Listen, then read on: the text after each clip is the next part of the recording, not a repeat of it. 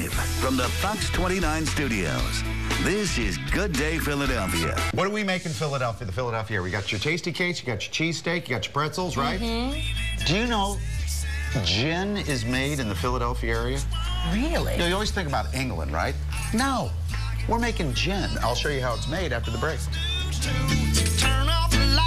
Guess what's in the box? What's in the box, Mike? I'm going to show you. All right. Now, we talked about tasty cakes. You got your pretzels, cheese. You know, Philadelphia is known for all these great Water things. ice. Water ice, that's right. But you know what we're making now in the Philadelphia area? What? Gin. It's called Bluecoat Barrel Gin. Look at this. Well, as we all know, gin is made, distilled, manufactured in England. Well, this is an aha moment for me because I am in Northeast Philadelphia, just off of Byberry Road, at Philadelphia Distilleries. They're the folks that make Bluecoat Gin, pretty famous gin. And here's one of the distillers, Aaron. Aaron, good to meet you. Hi, nice to meet you. And I like the fact that we're off Byberry Road because I had no idea that gin started with juniper berries. That's the base of gin? Yeah, it's the primary botanical. Where do you get these?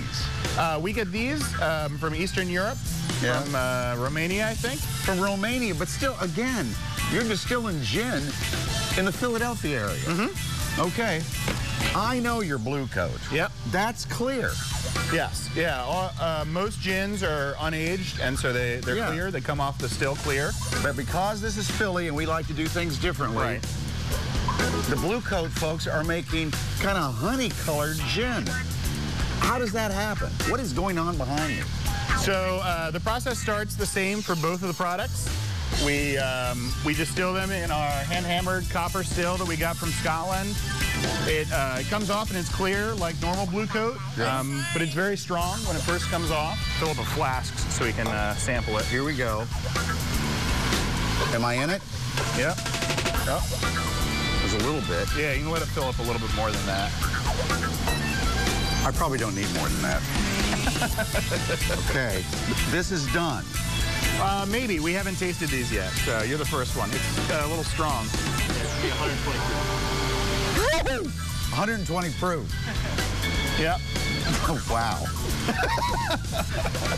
Dang.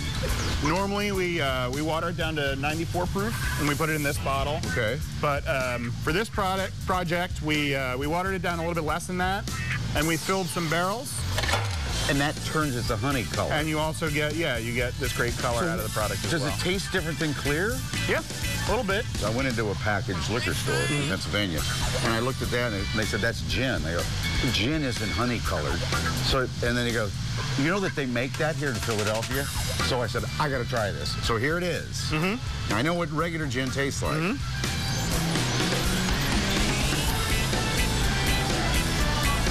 I like it better than the clear.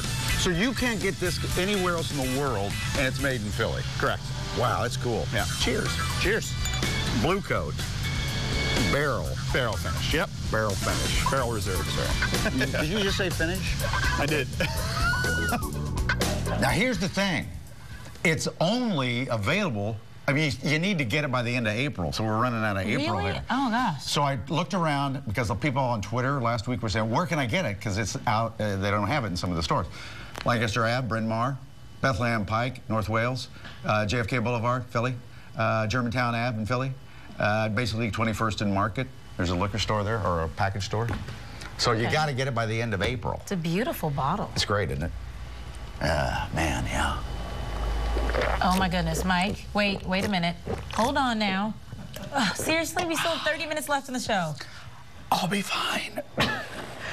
Well, and that, you do deserve a cowbell for that one. That was impressive. All right, Quincy. More cowbell. Okay, yeah. You need some water over here. It was apple juice, kids. Don't worry.